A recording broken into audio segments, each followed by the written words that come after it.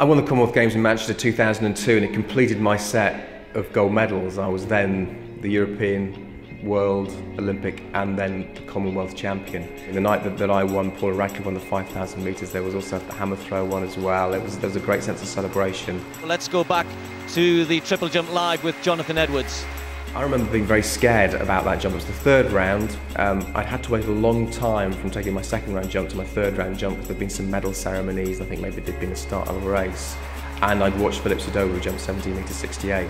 And I was thinking, right, I really do not want to lose to Philip Sadowu on home ground. You know, that's no guarantee that you're going to jump a long way. I knew I was in great shape. I've been jumping well that year.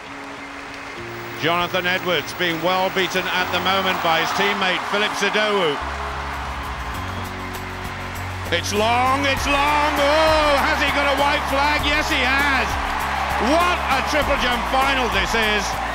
When I landed in the pit, a huge celebration, massive euphoria, as well as relief, because it was a big head-to-head between myself and Phillips to complete the set of major championships on home soil in front of what was a fabulous crowd. It was great.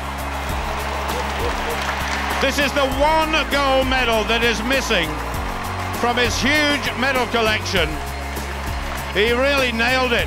Philip Sadowu came out with a jump of his life a few moments ago, and possibly the only man in the world who could respond in that manner was Jonathan Edwards. Absolutely fantastic.